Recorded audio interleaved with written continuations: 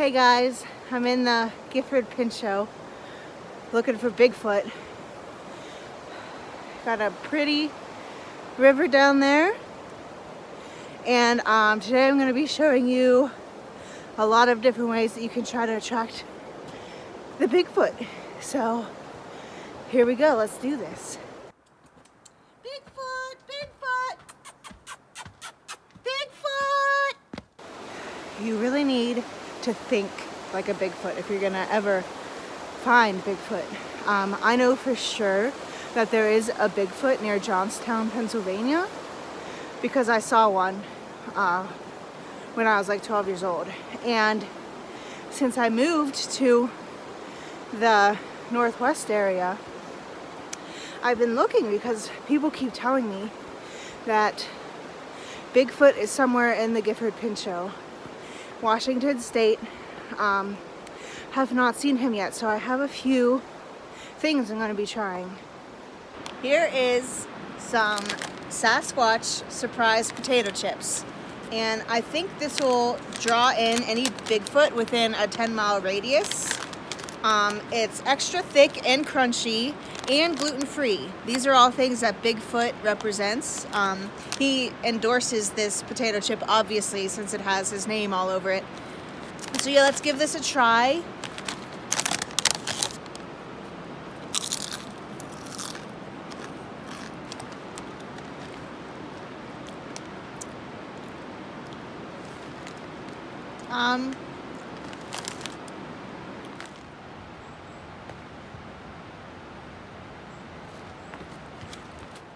We're not quite sure what Bigfoot sounds like, so it's good to just do as many noises as you can.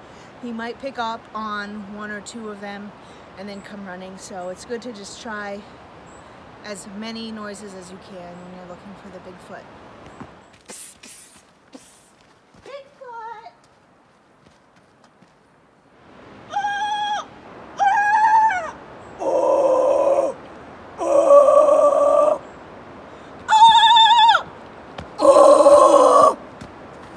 Another thing that I've noticed in my research about Bigfoot is that he seems to be a little shy, and the best way to get anyone out of their shell is to drink alcohol.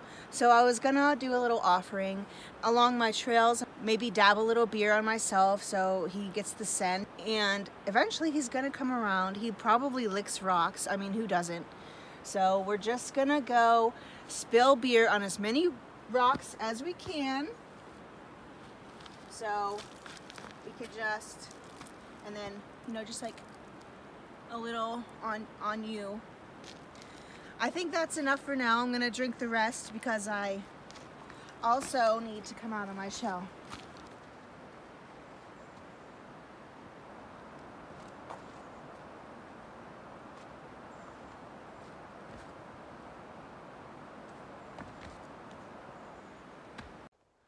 Well, we didn't find Bigfoot, but the search will continue.